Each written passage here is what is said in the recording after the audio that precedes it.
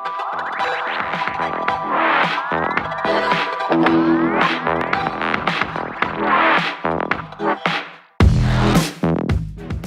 my dear students. So today we are going to start a new lesson from our science book, lesson number 7, bones and muscles. Alright.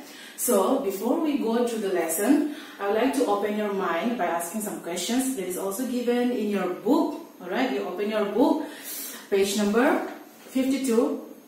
So what is the question is, alright, well, when you raise your right hand, alright, when you raise your right hand, you feel with your left hand. Can you feel the bones inside?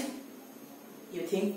Then, imagine that if there were no bones, what would happen? What will happen to your hand which is raised? Alright, you think, and what shape do you think your body would have if there were no bones? Okay, so you think over the questions, and I hope that till the end of the class you will be able to answer those questions. So now let's go to the lesson. So as our lesson is about bones and muscles, alright. So before we go to the bones and muscles, let us learn now first of all about the organ, alright. Our body has several organs, alright, and each organs, the different organs is having their different work to do. For example, some of the organs I have written here: lungs, heart and stomach. What does the lungs used to do? It absorbs the oxygen and give out the carbon dioxide. What does the heart used to do? It pumps blood to different parts of the body. Number 3, stomach. It helps to digest food. Alright. So these are the organs, these are the name of the organs, and the organs, they cannot work alone. Alright. The organs, they work together. Alright. And when the organs working together, they form a major function of the body. For example, stomach. Stomach itself cannot digest the food. Alright, organs such as the salivary glands, food pipe, alright, okay, first of all your teeth, and then the small intestine, then large intestine. So all these organs together with the stomach, it helps to digest the food. Alright, so because of that, all the organs, they need to work together, and when the organs are working together, they make an organ system. You get my point? First of all, I explain you about these organs. What are the organs in our body? Like lungs, heart, stomach. Okay. So when these organs work together, they form an organ system. What are the organ system? I have given here some of the organ system. Nervous system, skeletal system, muscular system, circular system, digestive system, respiratory system, and so on. Alright. So these are the names of the organ system. And you can go to your book, page number 53, the organ system in humans. One table is given there, and along with the functions of this organ system. So you go to this table, and so among this all organ system, we are going to discuss about the skeletal system and muscular system. Alright, because we are going to learn about the bones and muscles. And since skeletal system, the main organs are brain, then nerve, and then spinal cord. And the muscular system, the main organ is the bone. So since we are going to learn about the bones and muscles, we will learn about the skeletal system and the muscular system. Okay, so now we are going to learn the first topic, that is skeletal system. Alright, and the main organ of the skeletal system are the bones. Alright, and what is the function of the bones is, the bones gives shape to our body, and it protects the internal organs of our body. Like for example, the brain, heart, lungs, alright. All the soft organs inside our body, the internal parts of our body, are protected by the bones. Alright. Without the heart skeleton, okay, without the heart skeleton, if there is no skeletal in our body, the body would collapse. Okay. So here the skeletal gives the body its shape and strength. Okay, remember this. The skeletal gives the body its shape and strength. So imagine if there is no bone, no skeleton, then what would happen to your body? Alright, there will be no shape and there will be no strength. Okay. And the next point is, bones are hard and are of different shape and sizes. Alright, bones are hard and are of different shape and sizes. For example, the bones of our arms and legs are long. Okay, the chest bones are thin and rounded, and the bones of your head are flat and rounded, and the bones of your small fingers are short. Okay. So, and after that, the skeleton of an adult is made up of 206 bones. Okay, remember that the skeleton of an adult is made up of 206 bones. But at birth, you have more bones that grow together, that grow day by day as you grow to an adult. As you grow bigger, the new cells are added to your bones. Alright, and they also become larger and longer. Okay, remember this, as you grow bigger, the new cells are added to your bones and they may also become larger and longer. And the next one is the bones are tough and hard outside, but they are soft and spongy inside. Okay, I'll show you here what does the point is telling, that the bones are tough and hard outside. The bones are tough and hard outside, but they are soft and spongy inside. They are soft and spongy inside. Okay, so what is it? The inside of the bone contains, alright, the inside of the bone contains a jelly-like substance that is known as a bone marrow. What is it? Bone marrow. Okay, the inside of the bone contains a jelly-like substance that is known as a bone marrow. And the next point is bones are living and can mend themselves if broken. Okay, if suppose your bones are broken, what will happen? Since the bones are living and it can mend themselves if broken. It takes time, but it will be recovered as the time goes on. Okay, so now let's move on to the parts of the skeleton. Okay, so I'll explain you one by one the parts of this skeleton. The first one is the skull. The bones of your head make up a skull. Okay, remember that. What is a skull? The bones of your head make up a skull. And it protects the brain and contains holes for the eyes, nose, ears, mouth and backbone. Alright? It protects. What does the skull do? The skull protects the brain. Okay? And it contains holes for the eyes, ears, nose, mouth and for the backbone. The skull is made up of 22 different bones that are joined together. Okay, remember that the skull is made up of how many different bones? 22 different bones, out of which the upper part of the skull is made of 8 bones and the face is made up of the 14 bones. Alright, so altogether it makes up a 22 different bones. Alright, and the lower jawbone, that is this part of your face, alright, the lower jawbone is the only moving bone in the skull. Okay, so this is all about the skull. And the next number 2 is the backbone. Alright, the backbone, as you can see on the screen, the backbone has 33 small bones called vertebrae. The backbone has 33 small bones called vertebrae, which are joined together and form a backbone. Okay, each vertebrae has a hole in it through which the delicate spinal cord passes. Alright, each vertebrae has a hole in it through which the delicate spinal cord passes. Spinal cord is the connection from your brain to all parts of your body. So the spinal cord is protected by the backbone. Okay, the backbone is also called as the spine or vertebral column, as you can see on the screen. And each vertebrae has a hole in it through which the delicate spinal cord passes, as I have already told you. So thus the vertebral column thus protects the spinal cord. So the third one is the ribs. Alright, the ribs are the thin, flat, curved bones, okay, that form a cage around the heart and lungs to protect them. Okay, you can see in the screen. So there are 12 pairs of ribs. Okay, remember that how many pairs of ribs are there? 12 pairs of this. Out of this, the first 10 pairs of ribs are attached to the breastbone or the sternum in front. What is the meaning of sternum? You can see on the screen. The picture is given there. So the first 10 pairs of ribs are attached to the breastbone or the sternum in front.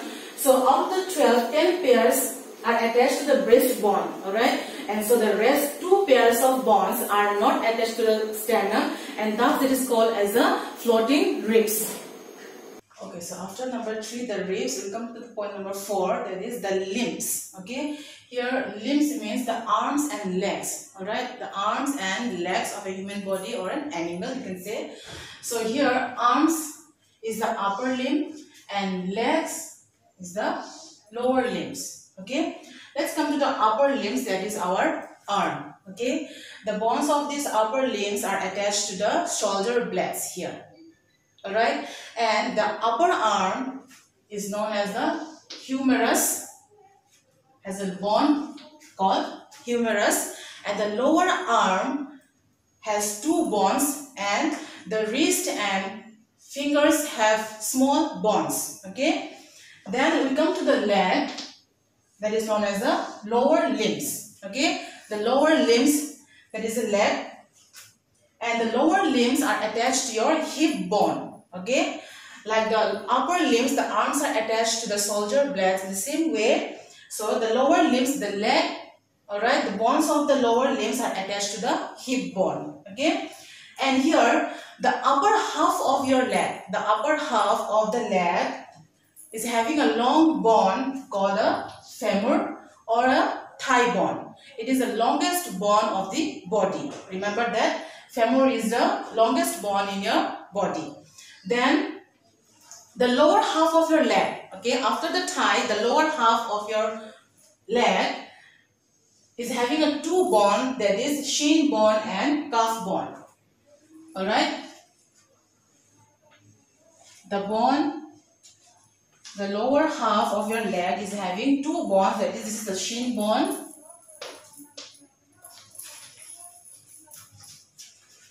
and along with this one small bone, you can see, that is the calf bone.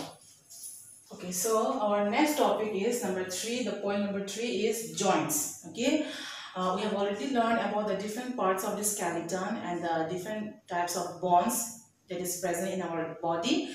So now let's come to the point joints. Alright, okay, let's take an example. Your bones which are present in your hands, you can bend it, isn't it? You can bend your bones, right? So why this is possible? This is possible because the way the bones are joined to each other. Okay, you can bend your bones. This is possible because the bones. This is possible the way the bones are joined together. Okay, so joints are the places where bones are joined together. Remember that joints are the places where the bones are joined together. Okay, then the bones at the joints are held together by strong stretchy bonds called ligaments. What is this ligaments? Okay, the tissue which allow to bind the bones together, and it joins the bones here. Okay, the bones at the joints are, okay, the bones at the joints, this is the joints where your upper arm and the lower arm is joined together. Okay, so here this is held together, they are joined together with the help of a strong stretchy bonds called ligaments. Okay, and you can have different types of movements is possible because of the joints, except the joints in the skull do not move. Alright, and now after this I'll read out some of the main kinds of movable joints, that is a hinge joint, ball and socket joint, pivot joint and gliding joint. These are some of the main kinds of movable joints. Okay, so now the main kinds of movable joints. Let me explain you about the main kinds of movable joints. Number 1 is, as I already read before, hinge joint. Okay, hinge joint. What is this hinge joint? The hinge joint is strong, but it allows only back and forth movement. Okay, the hinge joint allows only the back and forth movement, and this type of joint is present in our elbow and knee. Okay, number 2 is ball and socket joint. Ball and socket joint. In this joint, the end of one of the bone is round like a ball. Okay, and that end is fit into a hollow part called the socket in the other bone. Alright, and this type of joint allows the movement in all directions, in this way. Okay, you can move in all direction. And this type of joint is present in the shoulder joint and in your hip joint. Okay, and the next is number 3, pivot joint. Okay, pivot joint is a joint between the first and second vertebrae of the backbone. Vertebrae, what is this vertebrae? I have already told you before that the small bones in your backbone is called vertebrae. So the joint between the first and the second vertebrae of the backbone is known as a pivot joint. It allows the head to turn left and right and to move up and down. Alright? And number 4 is gliding joint. In this joint, gliding joint, okay, in this joint, the bones are slide over each other. Okay, the bones are slide over each other. It is present in your ankles, and in your wrist. Okay, this type of joint is present in your wrist and in your ankles. It allows side to side as well as back and forward movement. So I hope you all are clear about these main kinds of the movable joints. So our next topic is the muscular system. I have already told you that the main organs of the muscular system are the muscles. Okay, so as we already know that the bones, we can bend the bones with the help of the joints, but the bones cannot move by themselves. Alright, so the muscles are attached to the bones and pull the bones to make them move. Alright, and there are more than 640 muscles in your body. Remember this, there are more than 640 muscles in your body, and together they make up to 40% of your body weight. Okay, 40% of your body weight, and the muscles are made up of a tough elastic tissues that is known as a tendons. I have already written here. Muscles are attached to the bones by tough bands of tissues called tendons. Okay, muscles are made up of a tough elastic tissues called tendons, and so the muscles can only pull at the bones, they cannot push. So at least 2 types of muscles are needed to move the bones. Alright, for example, bicep and triceps. Biceps and triceps moves the lower arms to move up and down. Okay, for example, when you want to raise your arm, what happens? The bicep, this is known as the bicep and this is known as the triceps. When you raise your arm, what happens here? The bicep contracts and pulls up your arm. And when you want to pull down your arm, the triceps contracts and it helps to pull down your arm. So this is all about the biceps and triceps. Let's move on to the kinds of muscles. Alright, kinds of muscles. Under the muscular system, there are different kinds of muscles are there. There is voluntary muscles, number 2 involuntary muscles, and number 3 is cardiac muscles. Now what is this voluntary muscles? The muscles, the movement of the muscles that is under our control. Like for example, the movement of your hands, the movement of your leg, and the movement of your fingers. So the movement of the muscles that is under our control is known as the voluntary muscles. And number 2 is that involuntary muscles. It is opposite to the voluntary muscles. That is the movement of the muscles that is not under our control. It belongs to the involuntary muscles. Like for example, the movement of the stomach, small intestine, and the walls of the blood vessels. Okay. And number 3 is cardiac muscles.